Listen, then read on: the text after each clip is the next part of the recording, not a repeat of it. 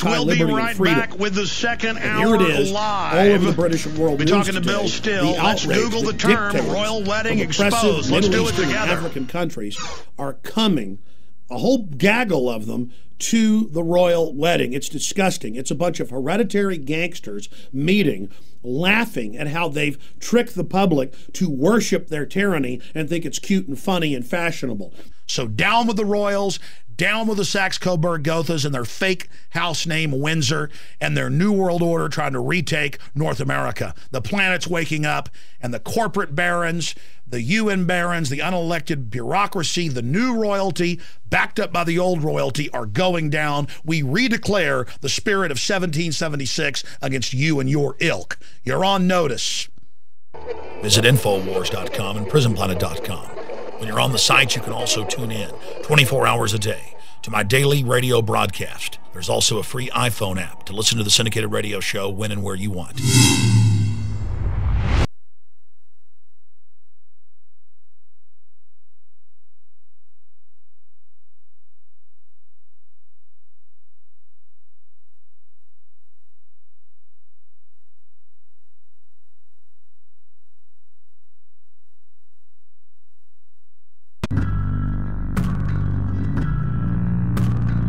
Big news out of London across the wires, what, right around 6 a.m. this morning? Finally, that's right. Prince William and Kate Middleton are going to be married. They're getting engaged now. They're going to be married next spring or summer in London. There is a statement out of Buckingham Palace. Queen Elizabeth said she is absolutely delighted for her grandson and his bride-to-be. The United States was founded on July 4th, 1776 in resistance to the hegemonic, despotic, tyrannical rule of King George III and the abuse against the colonies.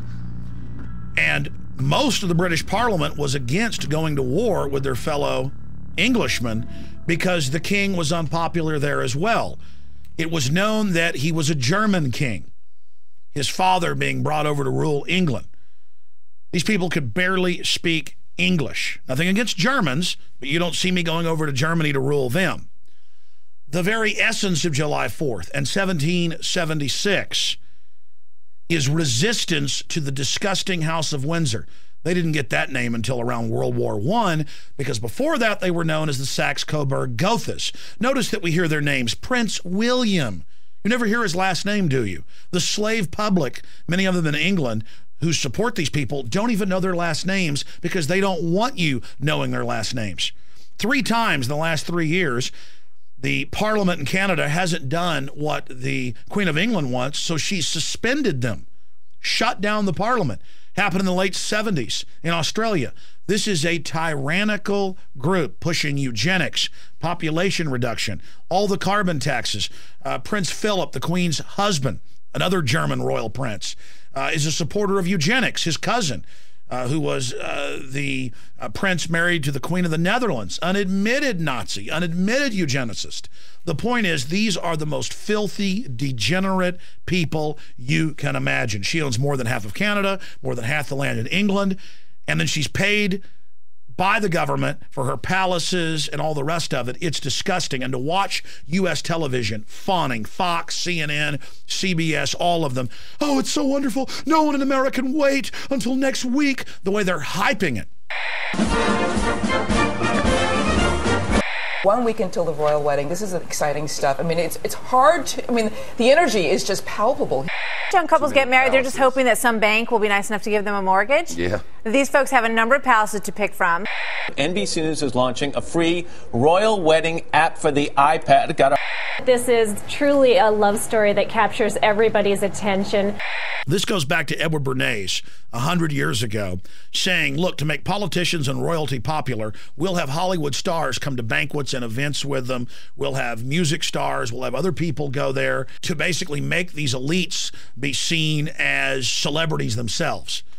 You know why America was founded? Because under the imperial royal system in Europe and England, if you weren't part of the inside group who had basically the patronage of the crown, where they gave you land, houses, jobs, you couldn't even get a license to be a carpenter, a license to be a blacksmith, a license to brew beer, unless their local lords gave you the authorization. So it wasn't just that you had to pay outrageous taxes. You had to get their permission to even have a job, to have a profession. Ladies and gentlemen, that's the essence of globalism, is big mega corporations, many of which are owned and controlled by the German royal family that runs England and, of course, the Netherlands. The whole system they've set up and they promote is about this new global corporate system worldwide that through government power shuts down their competition and transfers the people's wealth through taxes to the offshore cartels. These people are parasites, they're disgusting, they're filthy, and if we want to reclaim the spirit of 1776, we should realize how abhorrent monarchy is in all of its forms, and that includes the UN and the new royalty under the unelected EU bureaucratic system, where over 80% of England's laws, even though they're not part of the EU, are made by EU bureaucrats. Please, everyone, remember the spirit of 1776. I know a lot of folks in England are saying they're going to go out and protest it. First, the government said you've got the day off slaves. You don't have to go to work on the big royal wedding coming up next week. And then the Republicans, that's a group that want to get rid of the monarchy in England, said we're going to protest in the streets. And the government said you're not allowed to protest. Meanwhile, they criticized Syria for banning protest. So anytime you see some mind-numb zombie talking about how exciting the wedding is or how they watched it, you're watching a bunch of twitly, inbred idiots that can't even dress themselves and have valets. And until just a few decades ago, they try to keep it quiet. They have people that wipe their butts for them, groom of the stool. Do you know the history of America? Do you know it started in resistance to this very usurping German family who aren't even British? Do you know that most of the English hate the royal family? Do you know they have a secret police system that basically threatens people that talk about getting rid of the monarchy? Do you know that Princess Diana on record told her butler and others that made a videotape saying Prince Charles has threatened me, he's going to kill me in a fake auto accident? These people are absolutely anathema.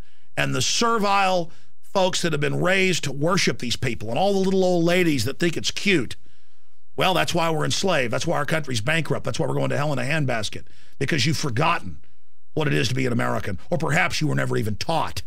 But now you're going to learn what it's like to be a subject, a slave. What is royalty? Royalty is Kim Jong-il in North Korea. His father took over and then gave him power, and now he's giving power to his son. Why don't they just put gold crowns on their heads and dress up with long flowing robes? Maybe then Americans would celebrate the royal wedding of Kim Jong-il's son. Oh, but they wear little military uniforms, and we know how clownish it is. But somehow we've been tricked at wearing big gold crowns and flowing robes. Is it more ridiculous and stupid? America has been great because it's not about what race you are or what family pedigree or how murderous your great-granddaddy was. It's about what you individually can do. It's about what you individually have to offer, being an inventor, a trailblazer, an explorer, someone who's brave, an artist, someone who has incredible literature in their soul. These royal, crony capitalist, non-free market systems always wage war against the individual. They always wage war against the productive. And the British royal family are at the head of pushing world population reduction. They are at the head of one-child policies. They are at the head of eugenics. They taught the Nazis everything they knew about eugenics. Do you understand this is mainline history? The King of England had to advocate at the beginning of World War II because he wanted to merge with Hitler. The British royal family come from a long line of dictators. They're oppressive. They're anti-liberty and freedom. And here it is, all over the British and world news today, the outrage that dictators from oppressive Middle Eastern and African countries are coming, a whole gaggle of them, to the royal wedding. It's disgusting. It's a bunch of hereditary gangsters meeting, laughing at how they've tricked the public to worship their tyranny and think it's cute and funny and fashionable. So down with the royals, down with the Saxe-Coburg-Gothas and their fake house name Windsor and their New World Order trying to retake North America. The planet's waking up, and the corporate barons, the UN barons, the unelected bureaucracy, the new royalty, backed up by the old royalty, are going down. We redeclare the spirit of 1776 against you and your ilk. You're on notice. Visit Infowars.com and PrisonPlanet.com. When you're on the site, you can also tune in 24 hours a day to my daily radio broadcast. There's also a free iPhone app to listen to the syndicated radio show when and where you want.